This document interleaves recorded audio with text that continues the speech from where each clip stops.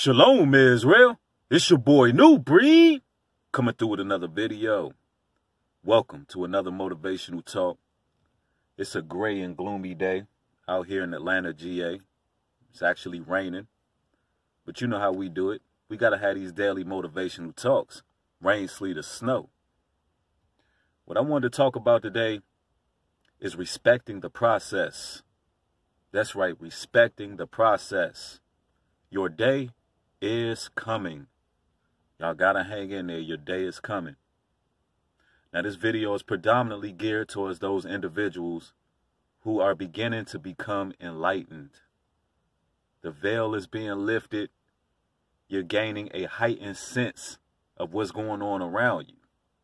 You're absorbing information. You're gaining understanding. This video is for you because the next step is the change. Create the narrative for your life. And it's a process to all of this. And I want to talk about that process. Often there's people who get a lot of understanding, get a lot of knowledge, but even those people don't change the course of their life. In fact, a lot of people in general don't change, ladies and gentlemen. There's only a very select few compared to the rest of the world who actually change. And I'm going to put it out there. One of the most vigorous challenges that you will ever face in life is the change. A lot of people find it very difficult because, listen, it takes a great deal of courage to walk your own walk, talk your own talk, and be who it is that you're supposed to be, walking in your purpose. It takes a great deal of courage because often when you become enlightened, when you begin to awaken from this matrix, you'll begin to face the persecutions, the challenges. You'll begin to be ostracized, criticized. And you know, people are naturally turned against you. It's like you open Pandora's box. And so I got to make videos like this to keep us motivated in this fight. Often we use the terminology woke. And I myself even use the term woke because there's definitely a great deal of hibernation taking place here in this realm that we dwell in. Matter of fact, people are just downright in comas these days. So sometimes you got to give people a wake-up call. But the reality of the situation is none of us are really woke.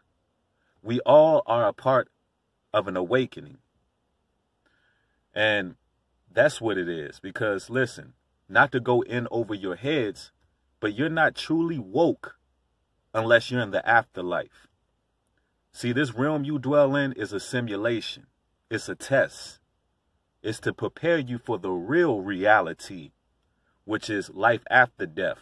That's when you are really woke. And some of y'all going to be shocked and appalled to find out what's on the other end of this life you live in. And right now we're just being tested. We're being chastised. We're being molded like clay to become the perfect beings, incorruptible. And that's what we're preparing for, the afterlife. But not to divert from my original basis, but you know, we are all a part of this awakening. And there's a process to it. You got some individuals who gain a great deal of knowledge and they only seek the acclaim. They seek to be venerated by other people. They want to be revered by other people, but they don't really dig from the inside out and really begin to change the course of their lives. If anything you learn allows you to stay on the same course that you've been walking, then you haven't changed. And that's what we got to realize. And anything we do has to have a set of rules. It has to have a set of laws. You know, we have to do things in order, in decency. And what I wanted to talk about is the process because there's a balance to it all. You have some people who continue to live the same life. They're not motivated to really empower themselves and change. They're afraid to fight their personal demons. They're afraid to look themselves in the mirror and really deal with their own vices. And they stay the same. And then you have others often who don't really have balance to it. Once they learn the truth, they tend not to have the balance. And they expect the change to happen overnight. The change doesn't happen overnight, ladies and gentlemen. There's a process to it all. According to the Holy Bible, the scriptures say the steps of a good man are ordered by God. The steps of a good man are ordered by God. Now, when you look at that word steps, that shows a process. That shows stages. That shows progression. Imagine walking up a stairway. You can even fall down those stairs. The Bible also says the righteous can fall 7 times and get back up again. So that shows you the process. The whole idea is to continue to get back up and keep on fighting this fight, keep on enduring to the end. That's what it's all about. So there are situations where we make mistakes in our journey, in our walk. And you got some people who are so hard on themselves that they will stop their journey because, listen, they are so afraid of failing, they'll stop trying. And those are the people who go right back into the same ways. And they'll start living the same life because they felt like the battle was too rough. No, you got to understand there's a process. Nothing happens overnight. Every man breathing is fighting. Some people dealing with alcoholism. Some people dealing with marijuana addiction. Some people dealing with porn addiction, whoredom, whoremongering. But the whole idea is to continue to build. You wanna stay in the fight. You don't want to give up. You want to keep pushing forward. It's a process to it all because your day is coming. If you can continue to fight against the flesh, because the battle of the flesh is a battle to the death. All right. You're going to always fight against your flesh. But if you continue to fight that good fight, your day is coming. It may even be the day of reckoning, the day of judgment, where you look up and say, listen, everything that I faced, every obstacle, every challenge, every personal demon, every vice that came up against me, I fought it. I overcame. I kept pushing. I did not give up on myself. And see, the Most High God is going to judge us on our overall works in this life, our overall path. We're going to get graded on a scale. You understand? It ain't going to be like one thing you did wrong is going to send you to hell. If that's the case, everybody be burning in hell. You understand? So it's definitely building blocks.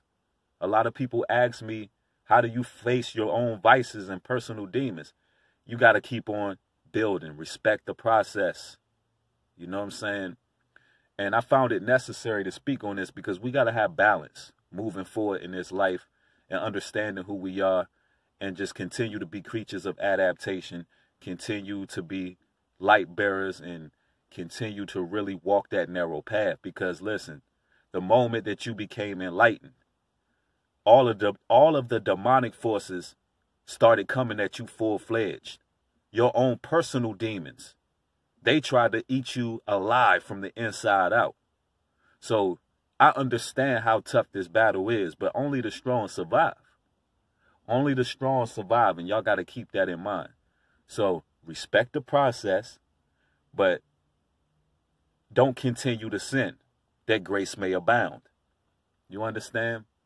And this life right here is just a test. They say life is but a dream. And that slogan is real. So what you preparing for is life after this. You want to become right here on this earth because you don't want to continue doing what's wicked and end up falling for your wickedness.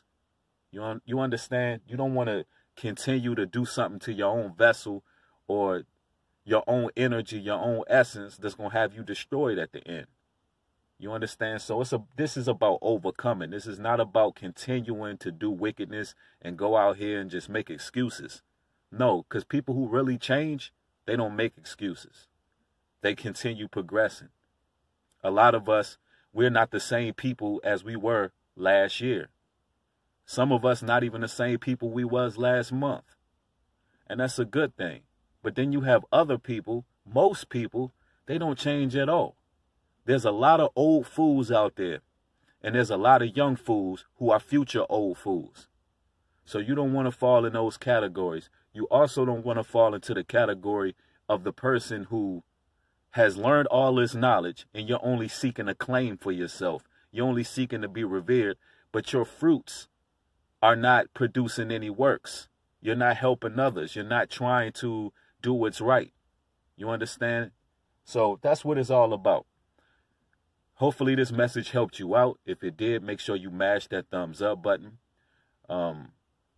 I will make this announcement one more time. For those who don't know, I will be in Montego Bay, Jamaica from March 12th to March 18th. I look forward to meeting the brothers and sisters there. We are creating a spiritual retreat for all you brothers and sisters out there watching. And this will be one of many trips to Jamaica. And it'll be great works done there. And I look forward to meeting all the brethren. Hopefully this video helped you out in your walk and your journey. If so, make sure you mash that subscribe button. Thank you for watching. Shalom and peace.